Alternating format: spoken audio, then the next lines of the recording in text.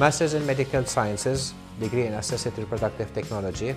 It's a one-year program containing theoretical and practical training component. I chose the University of Nottingham because it was the pioneer for developing this course worldwide, and also because it has astounding progress, which I thought was pivotal to developing my career and me as a professional. The University of Nottingham is also well known for its myriad of scholarships. It offers international students, of which I'm a beneficiary. It also has a rich international community, which I found very wonderful for me to benefit from. My favorite thing about Nottingham would be the fact that it's so green and peaceful.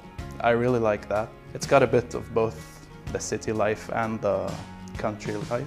The program contains a 3-month research project where students can take their research idea forward and write a thesis and do oral presentations. The major thing I've enjoyed most about the course so far is the fact that it gives me a lot of hands-on experience. The practical part of the course has been very useful, and then I have outstanding lecturers and outstanding instructors here who have helped me to widen my scope and then to develop my scientific thinking. I enjoy the course because all the staff, they are so friendly, and because I coming from different country, different language, and they are dealing with me so kind. Once I finish my course in the short term, I plan on gaining relevant experience to equip me professionally, and to also facilitate my long-term goal of bridging the gap between knowledge and awareness, and awareness and solutions in developing countries.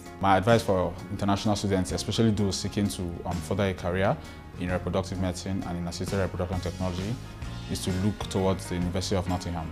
I recommended this university and this course for all. We look forward to seeing you on the course in the very near future.